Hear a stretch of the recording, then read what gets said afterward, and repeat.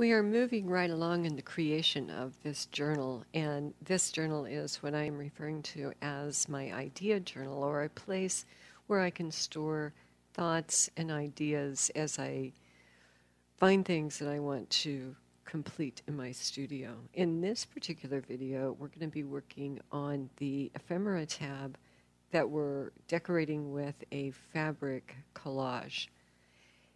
We have two more tabs to create. You'll see those on the right. My name is Peg, and I call my channel Two Old Crows Mixed Media. I have a very explorative and experimental style.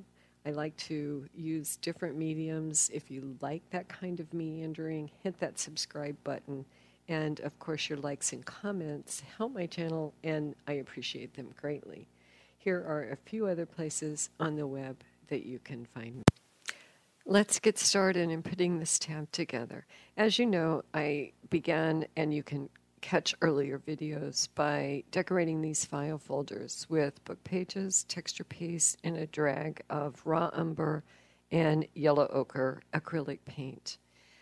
To create this tab, I'm punching 6 holes in the top with my craft pick. Small holes, not huge. 18 gauge wire, and pulling copper wire and utilizing this stick to coil it around. And I've chosen this stick because I'm looking for something that's kind of unstructured. I don't want any real defined coil. And the variance in the width of the stick and the shape, I think, creates a nice mood, if you will.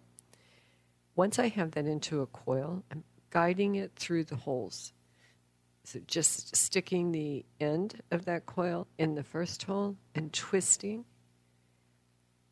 and running that end through each of the holes to wind this coil onto the top of this tab. And when it gets a little tough to get through the hole, I just grab the pliers and kind of coerce it or guide it towards the next hole. And once finished, I think that creates a very interesting piece of ephemera, if you will, for the top of this tab. And I think it will look really good when you look at the side of the book. To bring in that patina that we have used on the other 3 tabs, I am choosing the green texture effect paste and just placing it with my finger, and I'm not being cautious to not hit that copper because I think it will look nice if a patina is right on that copper. And I'm trying to get it up in between each of the coils, so I'm utilizing that little small paintbrush to do that.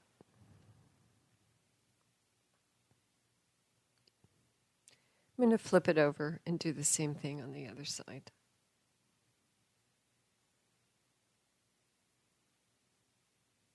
No particular reason or no particular thought put into where it is going. I'm just intuitively smearing, if you will. And for the headline, I'm choosing a piece of linen, coffee stained, some gold fabric that we've used in the other tabs, and a little bit of cheesecloth.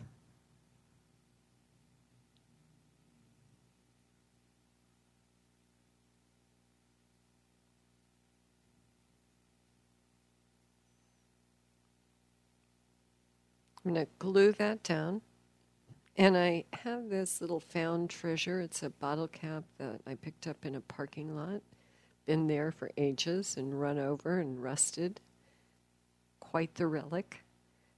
I will glue that into place.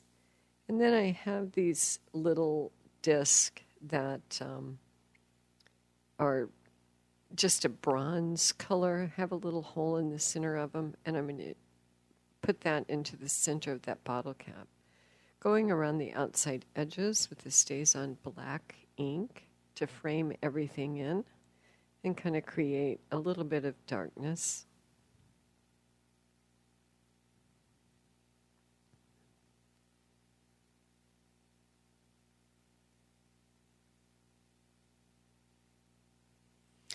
And now for the other side, I'm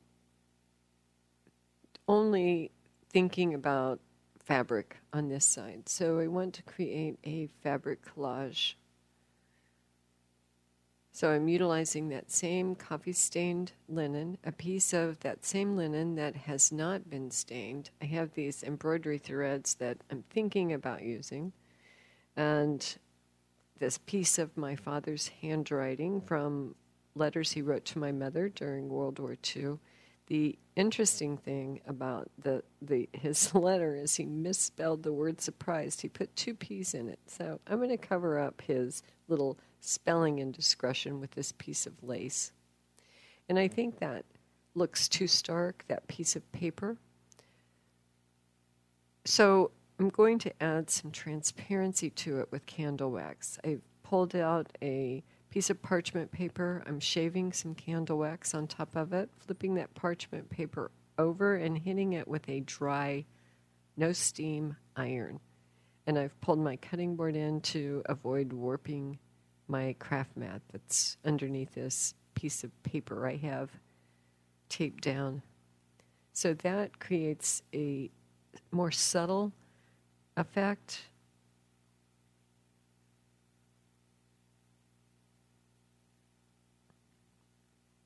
We'll get that glued into place. Grant me a second here to refill my glue bottle.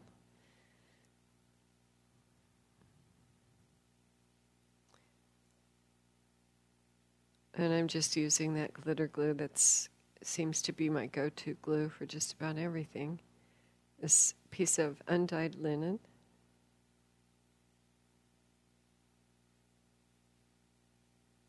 Our transparent writing, and cover up his spelling error with this piece of lace.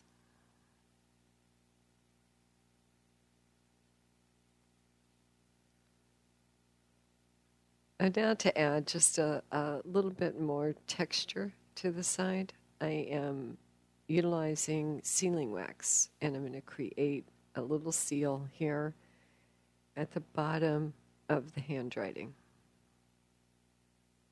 And I chose white. So we'll just drip that on and hit it with the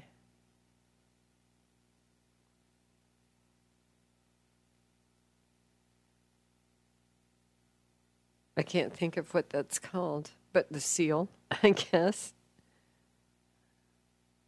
And now we'll flip it over and put our tag and our quote on the other side. So this is going to be labeled Ephemera. And I have written that on a piece of coffee stained paper. And went around the outside edge of it with vintage photo. We'll put that right up next to that bottle cap and add another seal.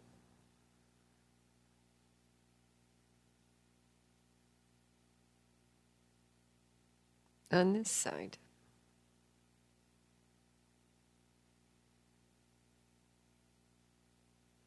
And we've been adding quotations, artist quotations on each tab. For this one, I'm utilizing a quote by Picasso: "The chief enemy of creativity is good sense." And I would agree with that, wouldn't you?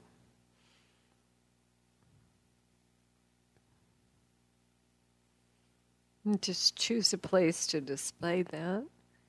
And I'm going to add a piece of that linen fabric underneath the quote. This is that gold thread that we've used in previous tabs. And I want to incorporate that. So I've tied it into a loose knot. And let's decide where it would look best. I'm just playing around with some different things, and I have decided to stick it right up there atop the bottle cap. And I've chosen just a little snip of cheesecloth to to add next to the quote.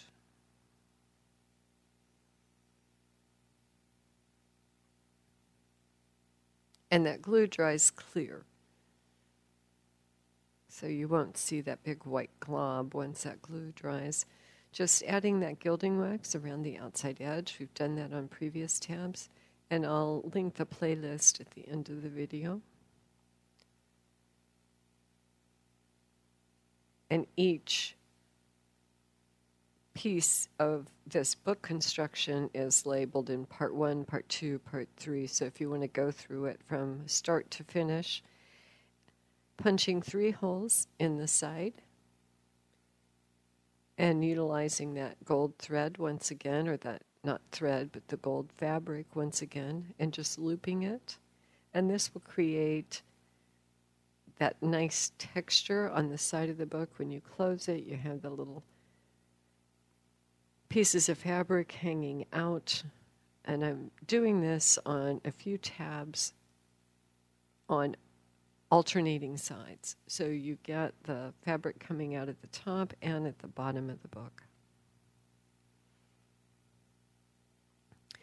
So that completes this tab. I think the fabric collage creates a nice soft texture for inside this book.